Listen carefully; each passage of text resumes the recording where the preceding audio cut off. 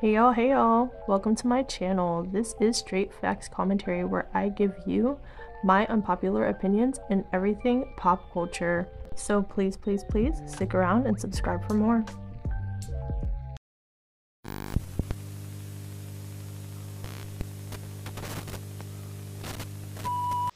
Hey y'all, I am back again with another video, and in today's video, you see the title, we are going to be speaking about GloRilla's latest album, Glorious. I'm going to be doing a kind of review, just talking about a couple of songs, the songs I liked, the songs I didn't like, and overall feel for the project. So if you're interested in that, female rap, pop, conspiracy theory, sharing topics, my unpopular opinions, whatever I feel like getting into for real, go on ahead and subscribe, and let's get into this video. Okay, you guys, so GloRilla has finally dropped her debut album. As some of you guys may or may not know, I did a review to her mixtape, which I loved so much, which felt more like an album to me than a mixtape. It was incredible, in my opinion. Now, if you're listening to Glo's album and you like it, I would really highly recommend going back and listening to her mixtape because it was really good. Also, if I sound crazy, I just woke up upon me recording this video. And when I just wake up, like, my freaking voice is deeper than normal. It's like a couple of octaves lower. So in case you're like, why do you sound like that? I be waking up and recording sometimes.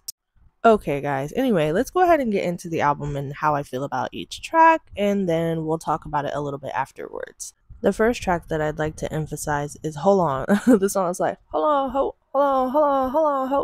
on. I gotta be honest, because this song came out before the album was even out. And I didn't really necessarily like it when I listened to it the first time, but after like a couple of listens, and this happens to me with a lot of GloRilla songs. Like, this is a common theme of her music, of which I might not like it upon first listen, but then if I listen to it a couple of more times, it starts to grow on me. And that has kind of been what's happened with Hold On. I really don't care for it as much because it feels like it's trying to be like a kind of a version of TGIF, and TGIF is just really good, and nothing is really going to be topping that as a single. And to me, this song kind of felt like it was trying to be that, but like the less hype version of it. But now it's grown on me. So if it comes on, if it's in on somewhere at a function or something like that, I'm gonna be up to it because it's grown on me now. And at first I was just like, oh, this song is boring. It's kind of like trying to be TGIF but didn't work. But now it's growing on me, so I can't be talking as much shit, you know? So let me know what y'all think. I saw the video to it. The video, didn't really care for the video. Not like in comparison to TGIF, didn't really care for the video, but the song has grown on me. Okay, moving on. The next song was Procedure. Okay, Procedure. This song is fucking lit. I love this one. This is featuring Lotto, which I like Lotto's contribution to like the chorus or the hook of it. She did really good. She said, "Tell that nigga I need the world, the sun, and the moon." Like, period. I love that part of the chorus. And then Glo was like, "What's the procedure when a bad bitch walk in the room?" Like, yeah, what? Exactly that energy. Exactly that energy. Like, period. Yes. Love Glo for that. Lotto did her thing on this. This is probably one of my favorite tracks on the album. I really like Hold On, like I said now. Procedure really did it for me. I like her flow, her confidence on this whole track. So moving on is What You Know About Me. She ate. Again, this is one of my favorite tracks too. I don't really know what to put first. I guess it depends on my mood, honestly, between like Procedure and What You Know About Me. It depends on the mood for the day, I guess you would say. But she ate all the way with this one.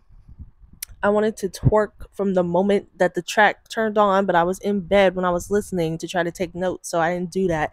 But I wanted to, and the fact that she sampled Boosie almost got me out of my bed. It almost got me out of my bed when I was recording. Also, Red actually did really cute too. She didn't do anything crazy with her first, but it was really cute. It was like a simple, cute, you know, Red didn't do too much when she was recording or anything. She just added like her simple little shake that ass for Drake, now shake that ass for me, but like the Glow version. So I thought that was really cute. I love the first giving her face, ass, titties, her face, girl. This is just a turn up. You already in the function. You lit already off a couple. Like, this is perfect. This is Perfect. And when I'm turned up, I really tap into my inner glow because I'm from the South. Glow's from the South. I'm not from Memphis, but I'm from the South in general. So with Glow, with Meg, with certain people, I just have a natural connection, I feel like, to their music in general because of that similarity. So, yes, Glow is like, she's one of my top 3 girls I listen to in general.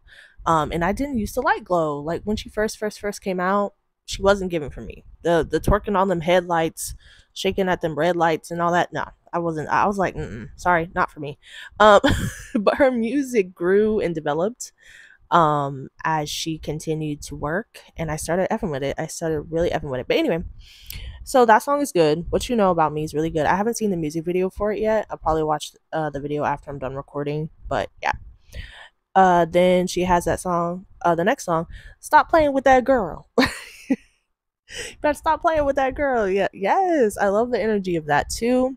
I really like this one. It's really confident, motivational, a confidence booster. Like, if you can do it, I can do it, or if I can do it, you can do it too type of record. Keep your head up, aspirational. I made it out the hood, I'm doing my thing. Stop playing on your own self. Make sure you're confident in yourself. Get to where you need to go. You're gonna end up there, with hard work, dedication, XYZ, right? So yeah, that was one of those types of songs. I like the way she delivered the chorus because it's like kind of like a wake up call, almost like a stop playing with that girl, like. So yeah. Moving on to the next song, Don't Deserve. I really, really like this one. I really, really like this one because of the message, and I like it because of the way that she's delivering it. So she's talking about this dude who's doing you wrong, cheating, beating, having a baby on you. I think this is featuring Mooney Long as well. Yeah, this is like the R&B flavored track or whatever. And it seems like in the song, it's taken from the perspective of her talking to a friend or talking to someone. So I don't think in this record she's talking about herself. It's more of like a conversational thing where she's trying to tell her friend that she can do better, that she shouldn't be with this guy, trying to give her advice, trying to be like, you shouldn't be with no guy who's treating you this way, who's hitting you, who's having babies on you, who's, not taking care of you, XYZ. And she's trying to get her to see her worth. And Mooney Long is also conveying that, through the chorus. So, I'm sorry if y'all hear buzzing from my phone. But yeah, so I really like this because this is really needed. And she has multiple songs within this album that she is doing that, where she's giving advice, or she's being motivational, or she's telling girls to get out of situations, or she's telling herself to get out of a certain situation. So I do appreciate that. There's a lot of, turn up, da da da da, but there's also a lot of advice in this album, and there's a lot of things where you can listen to it and be like, oh, okay, Glow, I heard you, sis. I'm finna do what you said in a positive way. So I appreciated that. Then we have Rain Down on Me. This is like a gospel song pretty much, which I wasn't expecting. I was like, oh wow, she incorporated gospel in the album. That's clutch. That's really cool. And it's featuring Kirk Franklin. I think there's some other people I didn't get to see, honestly. I forget. I didn't write it down here on my notes. But I really love the chorus. I really love the choir. Beautiful. Anytime you hear religious choirs, it's always gorgeous. Always gorgeously done. So I really appreciated that. And I also appreciate the versatility about it in terms of, okay, I'm gonna have XYZ songs, but I'm also gonna have songs about God in here because that's what she values and that's what she wanted to put on her album. So I can respect that a lot. So yes, Rain Down on Me is also great. And then moving on to the next song, which is Glow's Prayer, which also has a very similar energy. It's not a gospel song, but it seems to be like a personal prayer that she's having with God about her life. And she seems to be talking to him about a situation she's gotten herself into with a man that she was trying to get out of. And she was saying, if you get me out of the situation, God, I promise I'll do better. I don't want to be with somebody who's going to be like this. Help me basically to find the strength to do better and to be with a better person and to get me out of maybe a potentially even dangerous situation. And yeah, I thought that was pretty solemn. I thought that was pretty cool of her to incorporate that as well, a personal prayer like song. So yeah. So next song is How I Look. I really like this one. I really like the beat. And I believe this is featuring Megan Thee Stallion, right? Or am I tripping? Yeah, no, this featuring Megan Thee Stallion.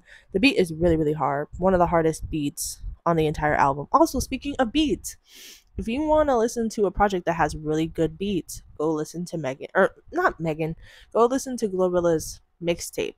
Really amazing beats, really amazing delivery from her. Um, what I will say though about How I Look featuring Megan Thee Stallion is I like the beat and I really love Glow's parts. Um, but there was something that felt off about Megan's part. I mean, she didn't rap bad or anything. It's not about it being bad. It just feels like how the track was composed or something. She seemed louder than the rest of the track for some reason. She seemed louder than the music or louder than Glow's parts when she was giving her verse. Her energy and delivery seemed slightly harsher than Glow's. I don't know if that was done on purpose. She could have done that purposely, but it kind of feels a little off balance. Like it's like low, the beat, everything's doing good when she's doing her parts. And then Megan's part comes in and she seems louder and harsher than the song itself. So it kind of throws it off for me when I was listening. So it's not that her parts were bad. It just something's like with the maybe the production of it just wasn't right. I don't know. I don't know. So that kind of threw off the song for me. But other than that, it's a good one. Nobody did bad. But anyway, moving on. Um, so the next song is called I Ain't Going, and she's talking about this dude who was basically saying that he was gonna beat her up and he was gonna do this and do that to her, and she was like, no, I'm not letting no nigga put their hands on me, period. Like, you know, she said, I'm not gonna put up with that. I don't put up with dudes feeling like they could just throw me around or say they finna do this to me or that to me. That's not the type of timing that she's on. So she said at the end that she's gonna basically take the dude out if he tries to like feel like he's gonna come around beating on her, putting his hands on her, XYZ. And he was like, no, I'm gonna smoke you if you think that you get my people or whoever to make sure you're taken care of, because you're not gonna be sitting up here threatening me or putting your hands on me. So that's basically what she said, which I was like, oh, okay. That energy is very bold, very brave, okay, period. So she was basically saying, I ain't going, you know, whatever. So I thought that was cool. I like that message of, you know, being strong in terms of like how men be acting and stuff. And I haven't been in that situation. I have not been in no situation where men have put their hands on me, but I've seen it happen. A lot of my close friends, family members, things like that. And they always go back to the person. They always end up staying with the person. They always end up dealing with it. So I appreciate Glow, you know, emphasizing that she's not the person who's going to be doing that, because that's always been me. That's always been me. That's always been my mother. That's always been like certain people on like certain sides of the family be like, we're not going for that. We're just not doing it. Y'all be blessed and good luck though, but we're not putting up with that. So I appreciate that energy because I embody that spirit. Like I am crazy. Don't ever think that you could catch yourself putting your hands on me ever in life. I don't care how strong you are, how big you think you are. I will find a way to F you up. But anyway, so the next song the next song is Step. Okay, and I didn't really put much notes for this one because I don't really like it. I don't really have much to say about it. It just was a little bit slow for me, a little bit boring. There wasn't anything about this one that was interesting enough for me to talk about, honestly. Okay, and then the next track we have here is Let Her Cook. Again, I didn't really care for this one either, so I didn't really put any notes for it. Didn't really like this one. You guys let me know how y'all felt about those two. Step and Let Her Cook. Pass for me. Next we have here is I Love Her featuring T-Pain. Oh my gosh, I was so happy when I saw this track because T-Pain's voice soothes me. So nostalgic just hearing him on a track, like a newer track nowadays. Also, Glow slid. She slid, she slid, she slid. She did so good on this. Like, I feel like T-Pain and GloRilla's voices mesh very well together. They sound great on a track together. And I wasn't expecting them to sound so good together, but they really work. So it's talking about her basically being a lover girl or whatever with this dude that she's with.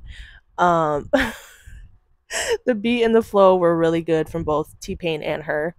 The part that made me laugh was she was like, put the D in my mouth, make me shut up or something when she was talking about like us having an attitude. It was so funny. I was like, dang, Glo always say something crazy like that or moose knuckles and shit. And I'm just like, Glo, really off the chain.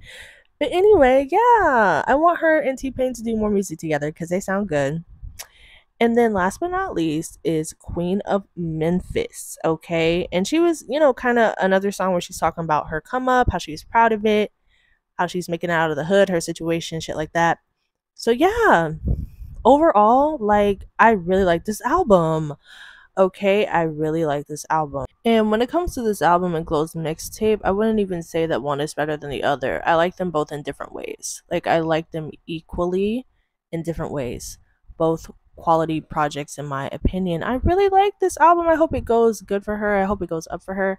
I mean, she's still a smaller artist in comparison to other female rappers that we know, so maybe it won't sell as high. But either way it goes, it's a good project. So honestly, I feel like there's something on this album for everybody. There's a turn up, there's the motivational, there's the religious, inspirational advice. There's kind of everything. It's kind of wrapped up into one, which I really appreciate. It's not like a one dimensional project where you're getting one type of song, one type of energy, one type of thing, the entire time. So I think that's really cool. I really, really, really like it. And there's definitely some club bangers on here. I'm sure she's gonna get some entries in the Hot 100 from a few of these songs. So y'all let me know how y'all feel about Glow's album. What is your favorite tracks? I think my favorite tracks are Procedure, What You Know About Me, Hold On, the song with T-Pain, I forget what it's called right now. Um Don't Deserve. There's a lot. It's kind of hard to pick like a top favorite because there's so many that are good. So that's it for this one, y'all. I love you, and I will talk to you in the next one. Bye.